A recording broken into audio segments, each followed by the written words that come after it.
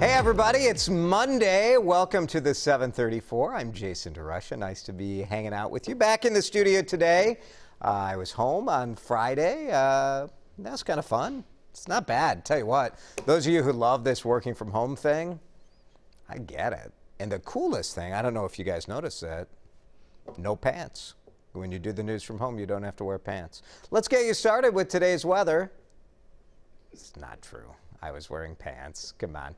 Whoa, look at this forecast. It's going to be hot, super hot today. Very windy this afternoon, too. Hot and humid. At noon, we'll almost be to 90. This afternoon, we'll be in the 90s. Very windy. And then tonight, muggy, gross. 90 should feel like 100. Let's talk about the heat. It is the hottest day of the year. We know most kids are done with school right now.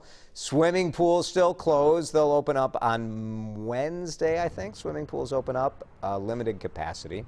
But we wanted to know, what are you going to do? How are you going to beat the heat today? Are you looking to maybe head to a lake where you can kind of jump in the lake? And by the way, I've been telling most of you people to jump in the lake for some time. That's what I did most of my weekend, telling people on Facebook to jump in the lake. Do you have AC? Do you have a window unit? Do you have the real deal? So what are you doing today to beat the heat? A lot of the stuff we normally do is not available to us, you know, going through the mall or whatever. I guess some malls are open. But anyway, let us know. Are you excited about the heat? Some people dig it. Yeah, so we'll share some of your thoughts in a couple minutes. Let's get you updated on the news on this Monday morning. Thousands are expected to pay their respects to George Floyd in Texas today. I think this is going to be really emotional. A 6-hour public viewing held at a Houston church today. You know, visitors have to wear a mask. They put some dividers in to create social distancing space. George Floyd's funeral and burial will be tomorrow. He was killed, of course, when a former Minneapolis police officer kept his knee on his neck during an arrest 2 weeks ago. Derek Chauvin charged with second-degree murder in Floyd's death. He has not gone before a judge yet, and so today will be his first time before a judge, and we'll see what happens there. 3 other former officers have been charged with aiding and abetting murder. Former Vice President Joe Biden plans on traveling to Texas today. He is expected to meet with George Floyd's family, and then he will record a message for tomorrow's funeral. WCCO also in Houston for George Floyd's funeral. Our Jeff Wagner begins live coverage this evening on WCCO and streaming at CBSN Minnesota. Calls over the weekend really have escalated to defund and dismantle. That's the terminology people are using when they're talking about the Minneapolis Police Department. And a majority of city council members came forward and said, yes, we are on board. Not just a majority, a veto-proof majority. So they can essentially run the agenda here. It is a bold step.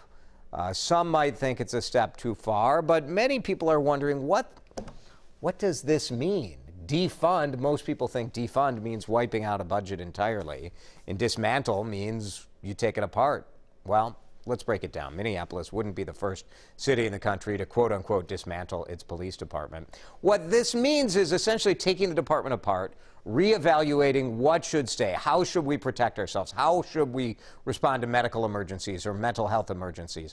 Reimagining it. 9 out of the 13 city council stood up at a rally yesterday vowing their commitment to make it happen. Council member Philippe Cunningham highlighted what defunding the department could look like. And basically, defund doesn't mean wipe out the budget. It means take some of the budget, reroute it to serve youth programs, mental health services, and addiction treatment.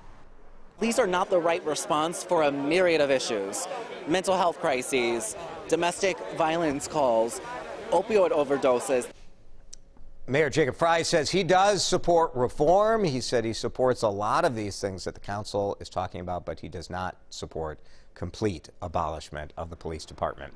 This morning, state lawmakers plan on touring some of the damage in North Minneapolis. If you haven't been up there yet, it is very difficult along parts of Broadway Avenue. Dozens of buildings set on fire, some vandalized in riots. City of Minneapolis now estimating between $100 and $150 million in damage from all this. I've read estimates as high as $500 million. There's a lot of damage throughout the city to pay to fix. Later today, Governor Tim Walz is touring St. Paul businesses on University Avenue, Midway neighborhood near Allianz Field.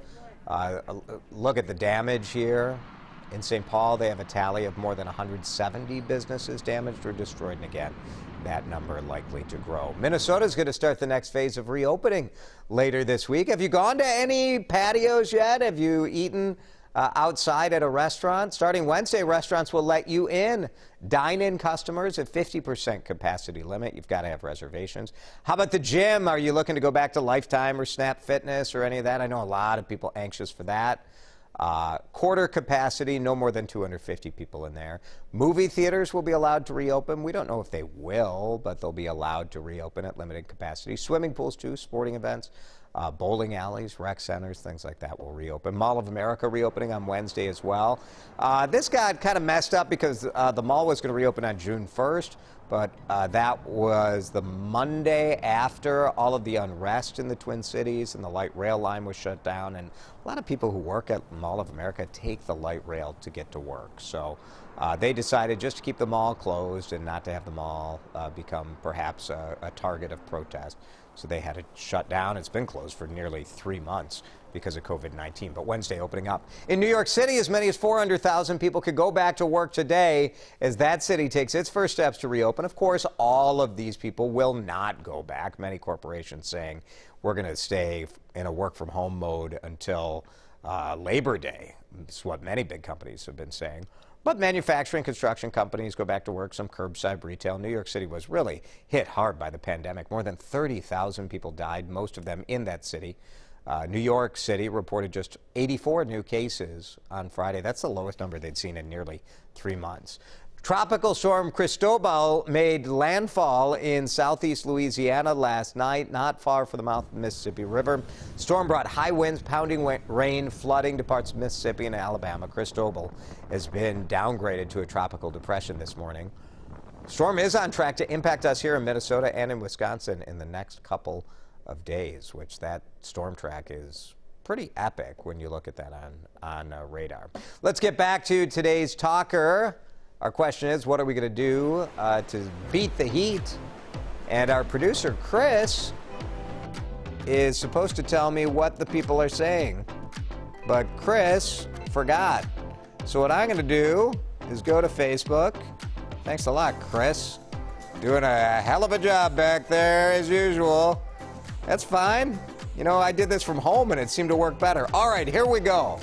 What are people saying? Pam Williams is going to keep the blinds closed to keep cool with the air on. I like that. People are not going out yet. Melinda, everyone's saying hi to Matt. Is Matt Brickman in here? Why are people saying hi to Matt? What is happening? I don't know. There's like 6 or 7 comments. Hi, Matt Brickman. Oh, I bet did the thing on the screen say Matt Brickman? Did you guys mess that up? Are you sure? Are you positive? Yeah, the title. All right. I don't know. Lorraine is going to see the Twins play. I don't know what's going on. There's 400 people in here watching this thing right now. Could somebody say hello to me or tell me what's going on?